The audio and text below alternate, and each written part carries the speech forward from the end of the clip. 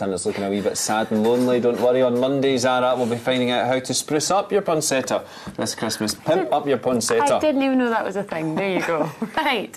We are going to have a chat about what headlines have caught your eye right now this Friday, and PR consultant Martin Hunt and history lecturer Mark McLean are with us. Guys, thank you very much for joining us. Good to see you both. And welcome to the show, Mark. Now, first of all, Martin, good news for travellers from Glasgow. Absolutely. Why have you given me this subject yet again? Train trams. Come on, so you know my opinion on trams. But good news, though. This is a good story. It is a great story because I think actually the Glasgow councillors have actually listened to the public, whereas Edinburgh councillors probably didn't. There's been a long consultation process for this. And I think it's a great idea because there is desperately a need of a better system of getting to Glasgow Airport. It is slow. The majority of people that go to Glasgow go by car. Yeah. And I think if you're going to get a train from Central to Paisley, and then there's this link from Paisley, Gilmore down to the airport. It'll take a very, very short period of time. Yeah. It is quite a lot of money. But it is a reasonable at 144 million, and it is going to take less than 10 years to build. Yeah. I think all well and good, because if they had taken the other option of doing the monorail along the river, which would have been fabulous. I mean, would have been a lot more expensive. Yeah, it would have been great. Mark, what do you think this means for Glasgow? For people commuting to the city? Yeah, I mean, it's interesting. There was a report commissioned last year, I think, which was leaked to the Herald. The Scottish Government seemed to have said that it was only going to save a minute and a half between the time it would take by the current bus. So, I mean, it'll be interesting as someone who lived in Edinburgh towards the end of the tram there, you know, just the word tram, like, sort of sets you off.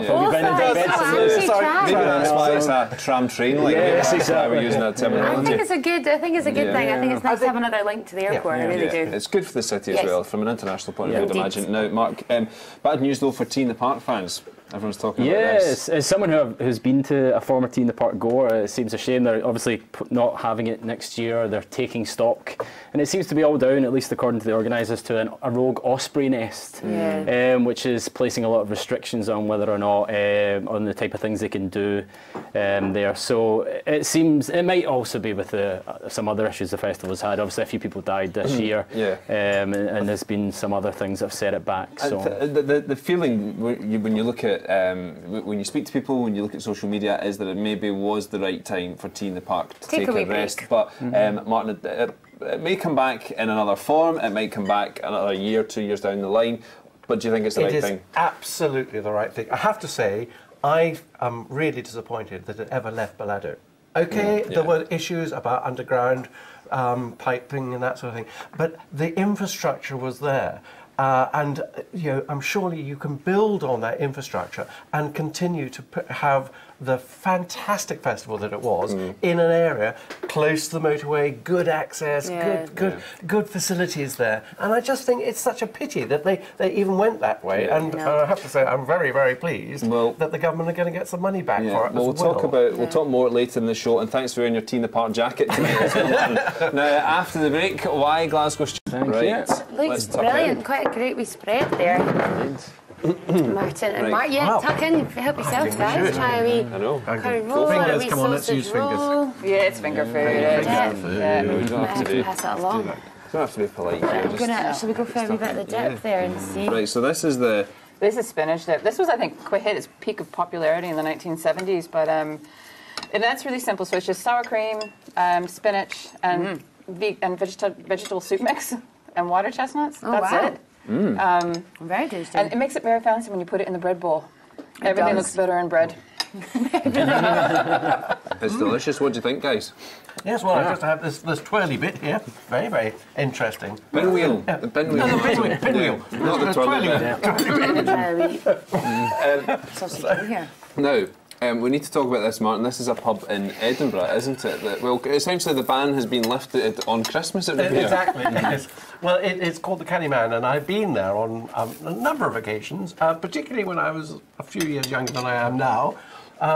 But Watson Care, who used to, well, his family still own it, but originally he would be very selective about the people that he would allow in there.